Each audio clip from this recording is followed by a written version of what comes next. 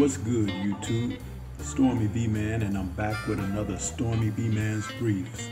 This time, the focus is on Mauricio Sulaiman and his projection that he feels that Deontay Wilder will be coming back to fight again and possibly fight for a vacated WBC heavyweight championship title after Tyson Fury elects to give the title up with retirement. This man is trying to draw on the biggest draw in boxing, whom he had a hand in helping assist with the WBC title being taken away. He speculates, and I quote from Boxing News 24, he's weighing up his plans for the future. He had a very busy reign as a champion, 2 knockout losses to Fury, very difficult. Still, he's matured and he's doing very well. Unquote from the WBC president Mauricio, talking about Wilder to Sky Sports. But this is the key here, people. The article goes on to say that even through this speculation, rabbit punches galore, floppy gloves, a referee shockingly giving a count to an unconscious Fury, and some fans believe a long count in the third fight. Yeah, it's hard to blame Wilder if he elects to retire rather than come back and grace the boxing world with his presence. Exactly.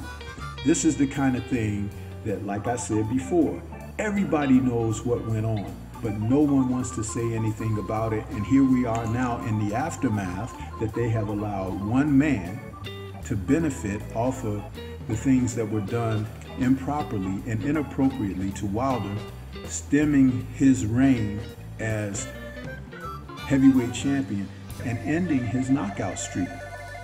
They did not want this man to become the undisputed champion, let alone to continue to dominate the heavyweight division. So they put a drug cheat in his place. And even with this drug cheat supposedly selling out 90,000+ in Wembley, he is not the box office draw that Deontay was. But they still had to put this man up there because that's who they wanted up there. They didn't want Deontay Wilder. And Deontay Wilder now does not want boxing. And great for him, because he's a man who has put himself in position to walk away from the sport and do whatever he chooses to do with the rest of his life. As well he should.